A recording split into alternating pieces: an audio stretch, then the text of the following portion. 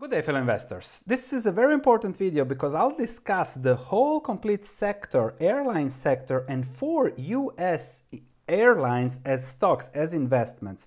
And perhaps, except one, those are not an investment now, but might really be an investment in the future. Whenever it comes to investing, we are going to categorize the stocks we are talking about, and a great help was just a recent video that I made using Peter Lynch and the 6 categories of stocks. When you talk about airlines, it's extremely important to understand that airlines are cyclicals, and cyclicals have clear characteristics, which means you have to buy them at the right time and also sell them at the right time. But you have the opportunity to make 3, 4, 5 times, even 10 times your money if you know what you're looking for. So there are cyclicals, which means that earnings are volatile, so never take the current earnings as fixed. And through this video, we'll discuss the sector, the ups and downs, and then you'll see also, okay, it's easier to predict an upturn than a downturn. So when the situation is bad, looking at cyclicals will give great investment opportunities to predict an upturn and then make money on it, make money on the investment, and who knows, perhaps also find great investments that will keep delivering, as Buffett has bought all the cyclicals. Let's start with the airline sector overview, then we'll discuss the 4 largest airlines as investment opportunities, and you'll see also, this is what I do. Check my stock market research for much more sector research, much more interesting analysis. I simply go sector by sector through the whole list, and here and there we find some gems to invest in.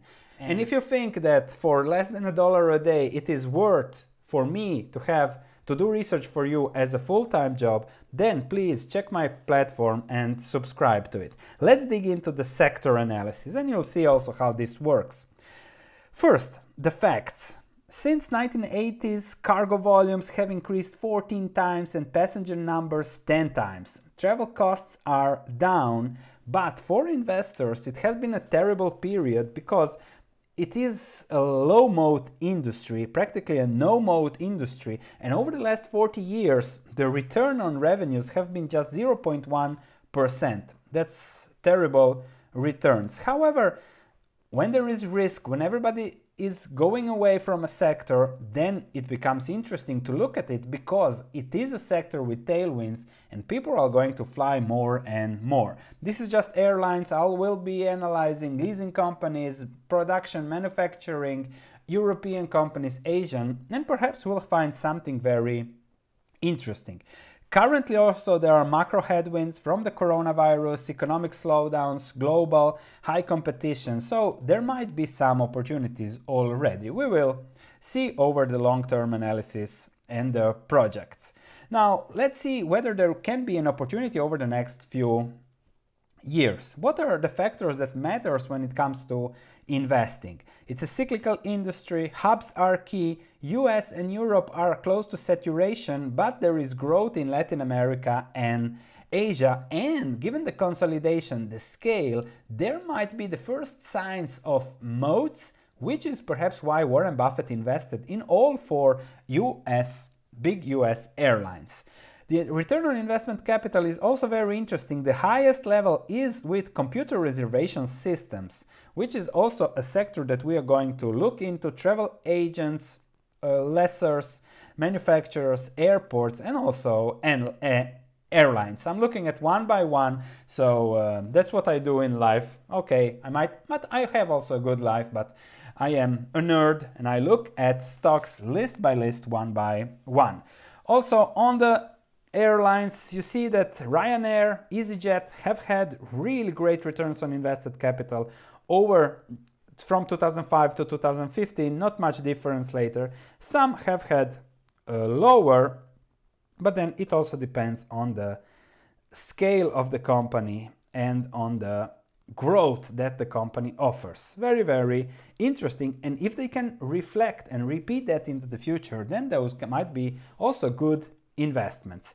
Good times lately, but keep in mind that the sector is always and will always be cyclical. And the best time to buy, if you look at the red return on capital line on the left chart, the best time to buy is when the return on capital is low. No, not when it is high. When valuations are high or negative, not when valuations are low. Those are the typical characteristics of cyclicals. Costs are key, so that's also something to look at. What are the advantages a company can have from scale, from finance, from marketing, from admin, from hub, from slots, from available slots, from routes that it flies, where it has less or more competition, deals with unions, a lot to look at when analyzing a company. But keep in mind the cyclical nature of everything can give you an Occam's razor's explanation of what's going on. The current situation, companies are prepared for downturns and Buffett is long, and companies have changed, have been more rational, but that can also always change quickly. So it's interesting to look and be prepared, and that's also the message of this video. Here you have the content. You can always come back to this video, to the content, and that's something valuable. And you never know, just pulling the trigger once in the next decade, make 5 times your money, that's worth it. So stick to the video, learn about investing in cyclicals and airlines. The current situation, high profits are there thanks to low fuel costs and growth, and also low financing. You can lease an aircraft on the cheap, borrow money on the cheap, and you have low fuel costs relative to what were the fuel costs before 2014, and that has increased profitability of airlines. Most profits have been made by Emirates, Ryanair, and Russian. I still have to look at the global airlines and Europeans. That's for next week, my plan. So this is now just an American overview. Growth is expected to come from Russia, Asia, Brazil, and Mexico. Again, something interesting to look at. And the industry to invest in might be also leasing, low interest rate, and huge funding growth, but that's an interest rate spread game, which is very interesting, and I'll write a short report and also look at the potential investors there. You never know where you can find a gem. Manufacturing, there are 13 manufacturers, Boeing, Airbus having 90% of the market, Embraer, I already spoke on the channel a few years ago. So interesting to look, airports with their modes growing, so also very interesting. There is also debt, what forms of debt, so you have to, if you before investing, you have to look, okay, what are the risks there, what are the maturities compared to the entries for airlines, for example, for leasing companies, etc. So a lot to watch and to learn, but when all the factors click, then it might be a great buy. Buffett didn't buy one airline, he bought the whole industry because he thinks that probably consolidation will lead to long-term positive and growing cash flows. The airlines have become more disciplined, they are not competing that much because they know that if they compete too much, they destroy their own profits. So he invested 10 billion, which is not peanuts for him. The risks are always there: oil price risk, geopolitical risk, economic fluctuation, labor costs, external shocks, and excess capacity in weak markets, high competition from low and ultra low cost carriers. Now, when you look at balance sheets, this is very interesting from Southwest Airlines. You also see this is the dispersion of risks. Southwest has and Air Alaska have the best ratings, and the others have lower ratings. And that's also, if you invest in Southwest, and those that invested 20, 30 years ago, they didn't have one quarter with low profits. They constantly made profits, while others with more debt are more risky. Some will go bankrupt, some no. So that's also an indication of the upside versus the downside when it comes to investing. It's always about risk and reward. And keep in mind, it's a cyclical. Here are the expectations on cyclicals. I already discussed that in another video, so you can pause the video, read them, and I'm going now to US airlines. Let's discuss the 4 US airlines, 3 fairly priced and one that could be, let's say, a risky speculative bet. Let's start immediately with US Airlines valuation, Southwest Airlines, NYSE, LUV. You have to see, okay, 20 years of no returns from 1994 to 2014, but then huge spike up. So you really have to buy at the right time. Also, the great benefit came from growth and then fuel benefit from lower oil prices because fuel is a huge cost for airlines. Despite 47 years of profitability, there were 20 years of no returns. This is extremely interesting. So you might, okay, see, this is positive company, growth company, good company, low debt, everything great, great business, but then you might suffer 20 years of no returns if you overpay at the wrong moment. It's a low-cost carrier, has a low-cost position, which is always good. So you have something as a moat, as an advantage. However, they say their earnings are down due to the grounding of the Boeing airplanes, but that's also something that could be a positive because there is also less competition from others. They have a good, strong financial position, as we have seen, the strongest financial position in the sector, US sector. So their return on investing capital is exceeding 20% for 21 consecutive quarters, which is very, very good. They are creating value from shareholders, doing a lot of buybacks, and they have returned 2.4 billion in 2019, which is an 8% return to shareholders. And you'll see that the other two airlines are priced similarly. So 8% return is what you can expect from a stable airline, and perhaps given the credit rating, Southwest is the most stable airline out there. So if you want to sleep calmly, this is the pick you want to look at if you want to invest in US airlines.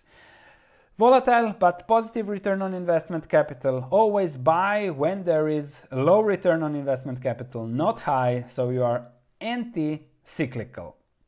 And you have to buy again when things are bad, not when things look too good as those look now. So be patient, that's my message. You might buy now and then add later, that's also a possibility. So it depends on how this fits your investment strategies. The conclusion, buy low and from current point 5 to 6, 7, 8% return at best long term across those cycles that will inevitably come.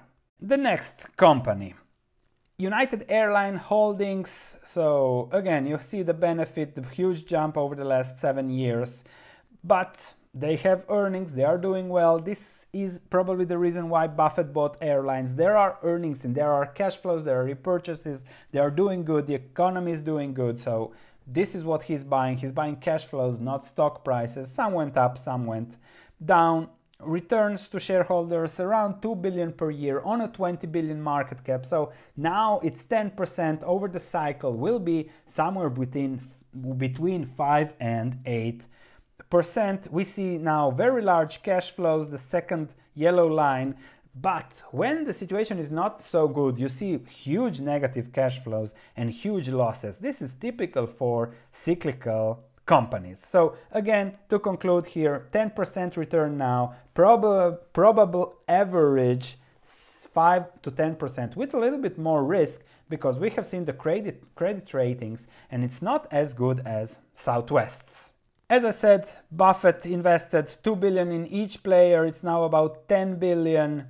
And this is also something very important to keep in mind. These are all the bankruptcies from 2000 to 2011. There was 9/11, the tragedy that led to less flying for long term, that led to bankruptcies from Delta Airlines, American Airlines, TWA, etc., United, and those are all stocks that are still alive. And that's something to keep in mind, given the risk reward can happen again and will probably happen again, even if perhaps on a lower scale than it was during the 2000s and the huge investments that came on higher growth expectations that didn't come. Again, keep in mind, as we mentioned, the credit ratings, American Airlines has the lowest, United middle, Delta also pretty good. Delta Airlines, speaking of Delta Airlines, fuel benefit, again, huge jump. 4 billion in free cash flow on market cap of 37 billion. So that's a return again, 10-11% in the good part of the cycle. Expected to be a little bit lower. And here also I analyzed the company a little bit more in depth. They talk about how the markets worry, but the markets worry also for a reason. And it's very easy to get tricked into investing in cyclicals. Even Peter Lynch says it, and lose your money because you invest at the wrong time. And the management of the cyclical tells you, oh, don't be worried, things are now different. This is a new market, and those are the most costly words an investor can follow. I disagree with their advantages. Improve the airline industry, their culture. So investment grade balance sheet, it's on the lower end. Or okay, you have to really ask, okay, is this something meaningful now, but when things change, this also changes. They have scale, they are growing, alliances, so more travel, but with the coronavirus, with everything, there might be short-term downturns that might become longer, recessions, etc. And then will be the time to buy. To conclude, too much risk for me in relation to the reward. It's a cyclical, it's doing 3 billion now, will do 0 in bad times, average, let's say 2 billion on the 40 billion market cap. That's a 5% return, so fairly priced in relation to others. But a company like Google will give you much more growth when you give it a 20 PE ratio. So for example, in this case, Google might be better than risking everything on a cyclical like this. The next one, American Airlines, it was booming, bankrupt in 2012, then it boomed, and now it's again down, which might lead to a turnaround opportunity because the valuations are the cheapest of the sector, but also the debt is the highest. And that's also always, when you invest in turnarounds with a lot of debt, can go either way. But if things go well, then you have a 3-4 times increase in your investment. If things don't go well, then you have the 2002 situation, the 2012 situation, where you lose everything. Downside 100%, upside 300%, let's say. That's the risk reward, and you have to see whether you want to take it. They are focused on delivering value for shareholders. Despite the debt, they did deliver it. They have high capex. They are investing a lot. They invested more than 30 billion in the airline. They also have 30 billion of debt, but they plan to pay down that debt over the next few years. And if things remain stable with the economy, with the demand in United States, then this might be a success. So you have to follow this and see, okay, what's going to happen, whether there will be an upturn that will do good for American Airlines. Even if I had a comment on my research platform when I published the report on this, saying how American airline pilots from an insider are not happy, which means that also the situation in the company is not good, which means it could lead to more trouble down the road. So it's easier to predict an upturn than a downturn, but the situation doesn't look as good, and there is a reason for the decline in the stock price. They hope that they will have significant free cash flow, allowing for deleveraging, but there is still 30 billion to deleverage. So that's 40 billion to deleverage. Sorry, 40 billion on 3 billion in free cash flow. It means that they have to make 11, 12, 13 years of earnings just to pay back the debt if they wish to pay back everything. They are never going to pay back everything. They are never going to pay back the debt, which means if there is slowdown in economy, when the free cash flow turns negative, they will have to borrow more. Nobody will want to refinance. And then you have a similar scenario that we have seen also in the past. That is the risk reward, and it could go either way anytime. And that's why I'm not investing in a company like this. Also, there were huge positives from oil, from increased demand as things were improving. But again, too much risk for me.